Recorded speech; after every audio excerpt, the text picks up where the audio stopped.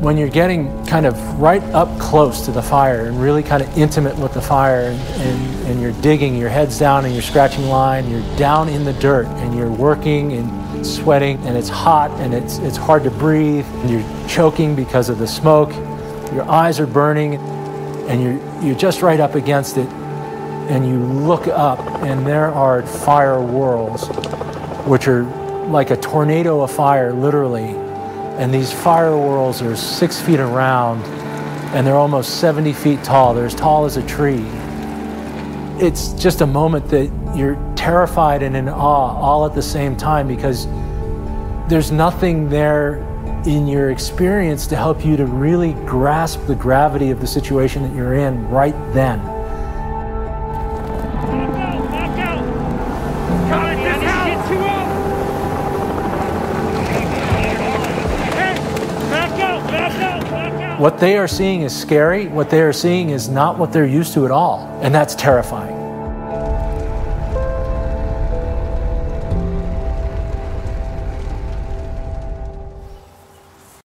Colorado used to be considered, we called it the asbestos state, because it just was not a significant fire environment state. And in the last 10 years, that significantly changed. In 2010, we had the 4 Mile fire. Within 2 years of the 4 Mile fire, the record for most destructive fires was eclipsed twice. And since then, it's been eclipsed, I think, 2 more times. 10-day fires, 4-day fires, 3-day fires, that was kind of the norm. Not 2 week, 3 week, 2 month, all summer long. We're being confronted and asked to suppress or battle fires that didn't exist 20 years ago.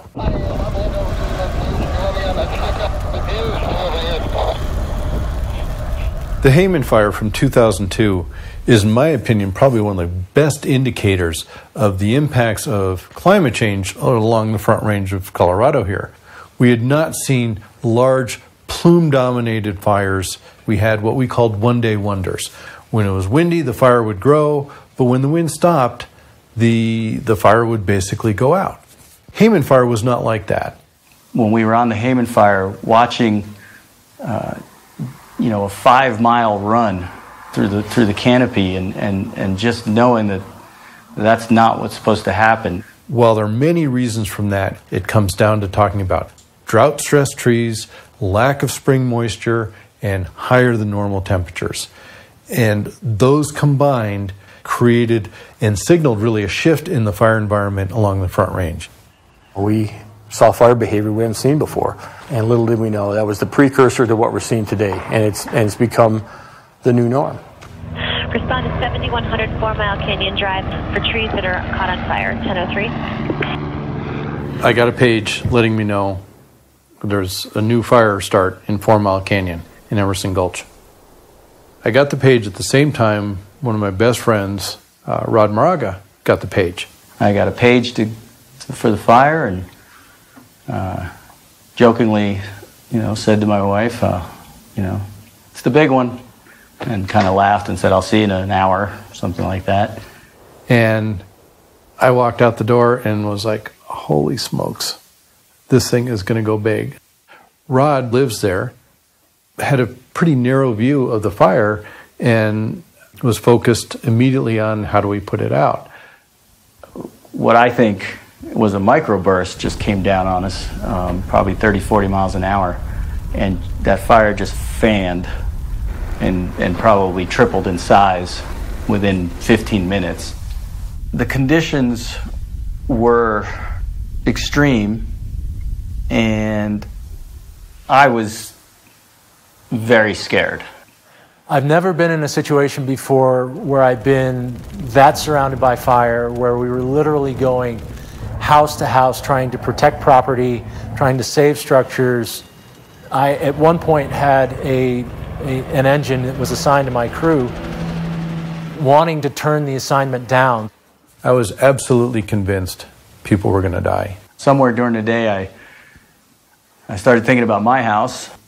What was ironic was that I had assigned all the fire engines, and there were no more fire engines. So I basically just watched until it hit my house, and then I just turned around and left because I didn't really, there was not much else to do. when we see fuel loads that have increased over time, when we see weather and climatology that has gone to extremes, we don't have a fire season. We have a year-round fire season, and any month of the year is conducive to wildfire.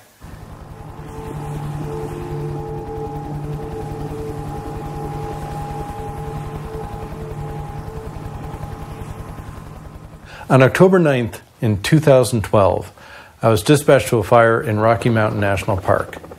That right there is an outlier. It's a novel event. Rocky Mountain National Park does not have fires in October.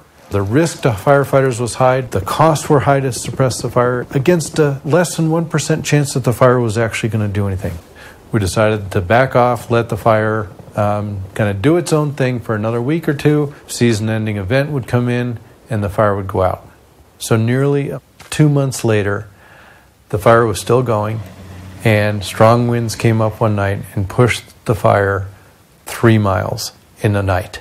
At night, in practically December. Throughout the night, we're still having active, intense fire. Temperatures aren't cooling off as much. I think that the fire environment is changing so dramatically and so dynamically because of our environment in general. They're faster moving, more destructive, they're more volatile. There are fires that have burned downhill over long stretches, which kind of flies in the face of convention because fire wants to move uphill. On a day-to-day basis, we're being surprised. And in this business, surprise is what kills people.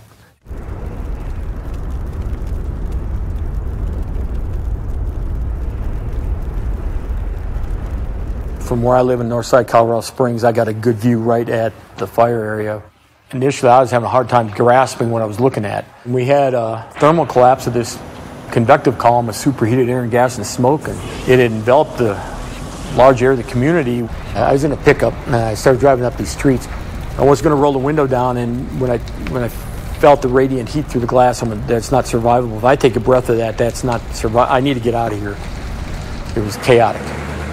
I was scared to the point of being emotional about it. I was convinced. Guys were gone. They weren't resources really anymore to me. They were, people. And so we're going to tell these people, tell that guy, you know what? You got a family, and it doesn't matter right now. You took an oath, go in there. We have a responsibility to the community. We have a responsibility to ourselves, our profession. But at what point does that no longer become viable?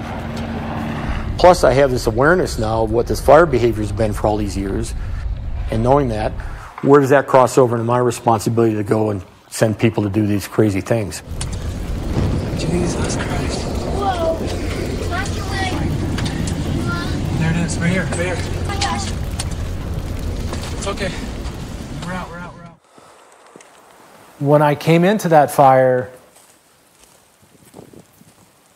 I thought I was ready for it because of what I'd seen. But the fact of the matter is you're never really ready. Black Forest made what we were seeing that first night at a 4-mile fire almost look small. Seeing the homes burning in these subdivisions that were already lost, seeing the devastation that had happened, watching the crews moving almost like they were out of their element. The fire was jumping, it was moving much faster than we could get in front of it. It's like being in a fog bank, only it's all smoke. You can't see the fire. You can hear it. It's out there. You know it's out there somewhere, but you don't see it. There are lists of rules, kind of rules of engagement as to how much fire you can put what kind of a resource on. And when you're looking at that much fire that you can't put any kind of a resource on it, that's an oh shit moment. So that public can't have an expectation anymore that we are going to take firefighters and put them in front of that. It's beyond our capability to manage.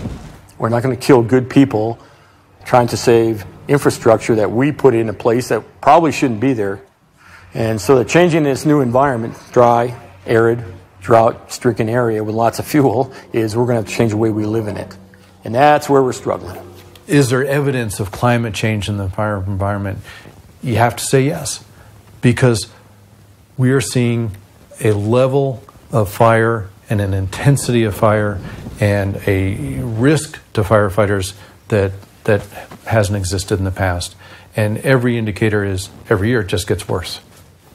This summer is my 21-year-old daughter's first year on the fire line.